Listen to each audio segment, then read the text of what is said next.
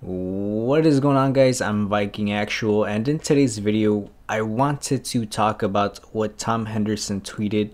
I don't know if this is going to get covered by bigger YouTubers, but so apparently EA is making a new Battlefield game.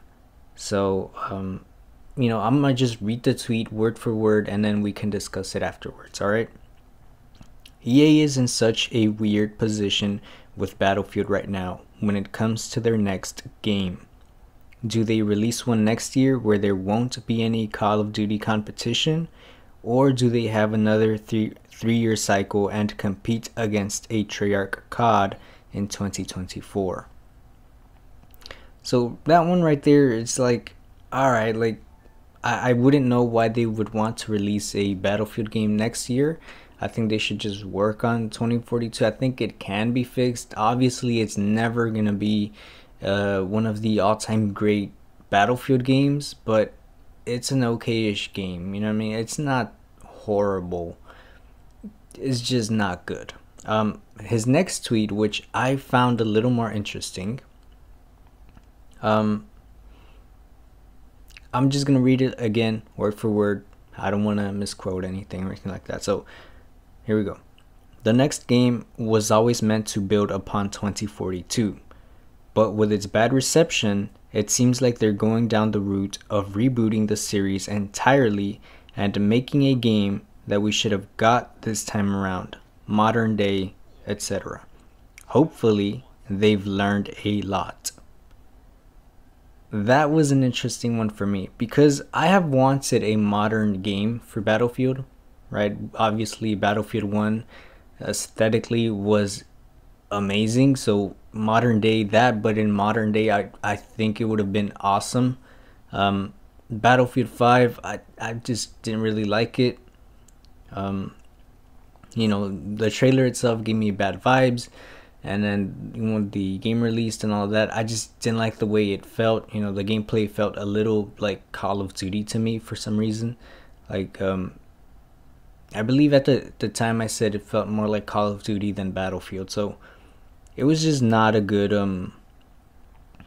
game in my opinion. Of course, it's just my opinion. Let me know down in the comments how you feel about it. Would you be willing to get a new Battlefield game next year? Because to be honest, I don't know. I am super shaky with EA right now. They have some sus track record. I can't really completely say that I would be down for another game, but it is what it is. We'll have to wait and see how it all turns out. But yeah, so the third tweet that I wanted to address is, again, Tom's. And he says, to add, I don't think a title next year is out of the question.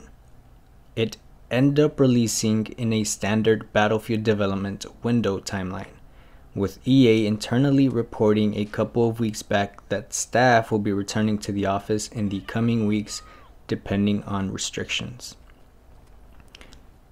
So that was interesting because he says that staff will be returning to the office in the coming weeks depending on restrictions. So as you guys know, Battlefield 2042 was made from home. It was just some random guy in his garage making Battlefield 2042. That is that is exactly how it went, because there's no way an entire team made this game. This is worse than literally some indie games. Like, it's embarrassing. Obviously that's not true, right? It took a big team to make this game, but it's just not a good game. That's all I'm trying to say. But with them returning to the office, that is a different thing. So I think it would be a little more polished than Battlefield 2042 is, but again, I'm just not sure. I'm not willing to make a bet. You know what I mean? It's just, we don't really know. So, it is what it is. Let me know down in the comments again how you feel about that. But to finalize the video, let's talk about some questions that people had. So Kian Nguyen Trung asked, "There is still a chance for a new Battlefield game, question mark?" And Tom Henderson said, "Yeah, it's been in development for about 6 months." Then below that, somebody said, "Wait, so they totally gave up on 2042 and started developing a new one?" They kind of miswrote that, but whatever. And Tom says, "No. Basically, the next game's conceptual stuff starts before the release on the current game," which is true. It has been true for a lot of games like Red Dead Redemption and all of that. So it's not out of the ordinary. For example, with Marcus Leto's studio, which was founded in October 2021, so before the release, that studio is for the future titles, not Battlefield 2042. So I don't know how to feel about that. And somebody else, let me see if I can find him because I want to give him credit for what he said. Let's see. Hold on, just bear with me. All right, bear with me. I'll just cut when I found it. And okay, I found it. His name is Razor. I don't know.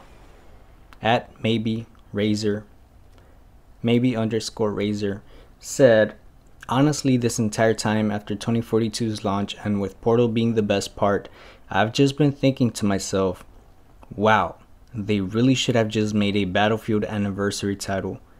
It would make so much sense being so close to the 20 years since 1942.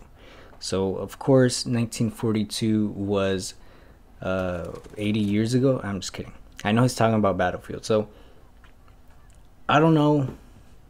To me, that sounds really cool. Imagine a bunch of, basically Portal, just a bunch of remastered things.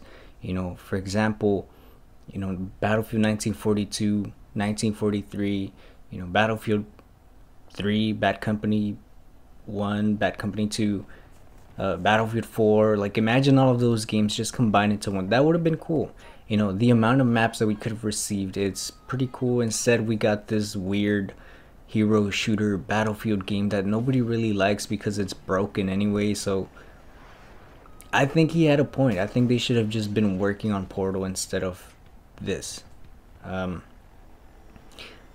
Would people have complained? Maybe, but maybe not. So I don't know. Just let me know down in the comments what you guys think about this whole ordeal. Would you be willing to buy a new Battlefield game next year? Would you wait? I think I would wait to see the reception, but at the same time, like, I also wouldn't want to miss out on release day. You know what I mean? Like, because I buy my games digital, so on release day I would have to download it. So I don't know. Like, I wouldn't want to miss out on a great release day, but it's EA, it's DICE. Their track record hasn't been good, and I get that. But what if this time is a good time? You know what I mean? And I miss out. Like, it's just, I don't know. Again, this is all just hearsay, but that is what Tom Henderson has tweeted.